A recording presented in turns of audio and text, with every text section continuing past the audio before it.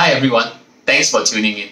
It's been coming close to a month into circuit breaker and I hope you're doing well.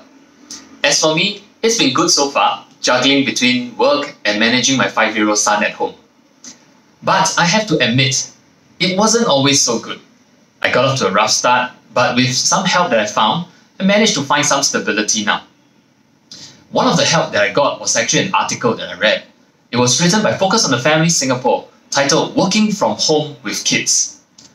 The article shares about 6 aspects to look into to create a more successful and less stressful environment for everyone in the family when working from home.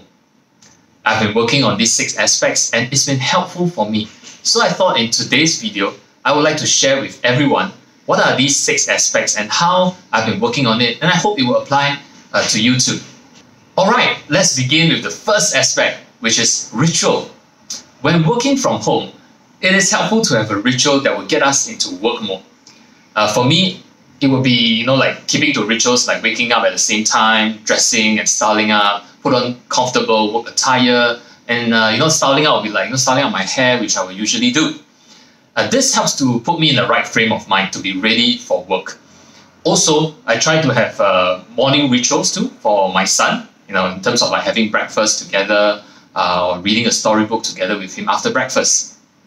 Thus far, from my observation, with these morning rituals in place, everyone in the family starts the day in a better frame of mind, and everyone generally feels much better too. So that's the first aspect of keeping to familiar rituals when working from home. The second aspect that I had to work on was room. Now, room is about having this conducive work environment for ourselves or studying environment for our children. Basically, it's a close simulation of what an actual office or school setting will look like. For me, my office would be my study room. So my son knows that the room is daddy's office space, and he has his own studying space too, which is the little table at the living room. Now, by establishing the room as my work area, I also use the opportunity to teach my son about boundaries and respecting the boundary. So now he is aware that the room is daddy's office. He cannot just come in and out as he likes to make it his play area. He has learned to ask politely for permission if he wants to come into the room to look for me, to have a chat with me. So setting apart a designated place for work at home not only helps to frame my mind, but also gives me the opportunity to teach my son about respecting boundaries too. So apart from crafting our rooms as boundaries for work, another aspect that I had to work on was routine. Now, routine basically means planning a schedule for ourselves or for our children. For me, it would be to best map my work schedule with my son's schedule. Now, it's important to do that so that I can better support my wife, allow her to get some downtime, and for me to also get some connection time with my son during the day. So having a routine helps to give me and my wife a sense of predictability, which in turn actually is helpful for us to get some sanity.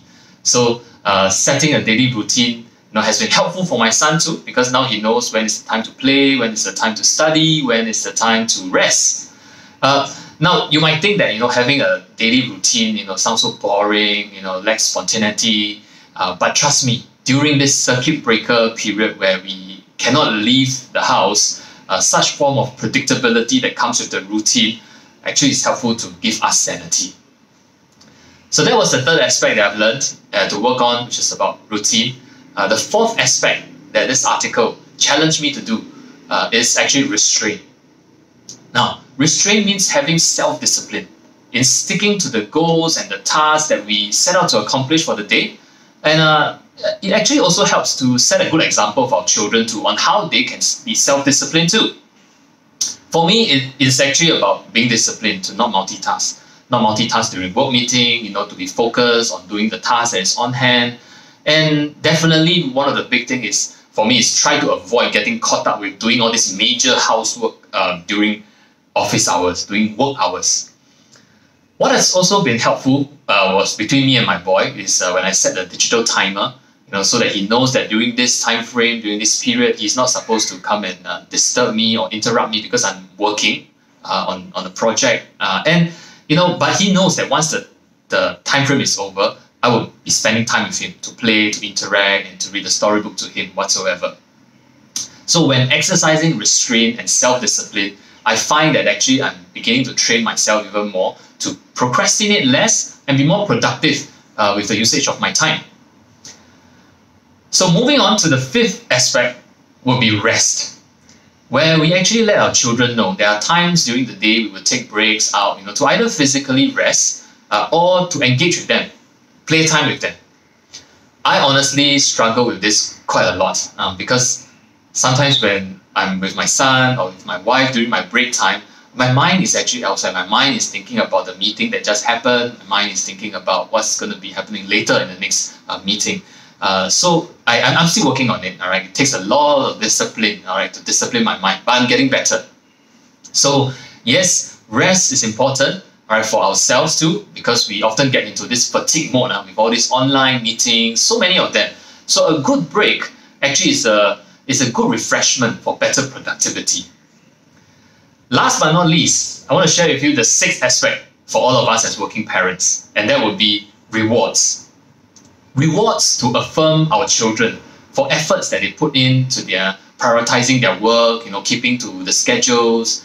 And I think it's also important to reward ourselves as parents. All right, it's kind of an affirming ourselves too for this period we're working so hard, right? So example, all right, my wife recently affirmed and rewarded our boy, because he's been cooperative during the day and just sticking to the schedule, not being so whiny. And so we rewarded him by cooking up his favorite food for lunch. And for both of us, me and my wife, we decided on one of the weekends recently that we want to just affirm ourselves, give ourselves a good treat, reward ourselves. And so we decided not to cook at home and basically ordered in, food delivery and just enjoy a good dinner. So there you have it. All right, working on these 6 aspects has really been very helpful for me. So if you are trying to find some form of balance, coping with work from home, and why not try out these 6 aspects, work on them.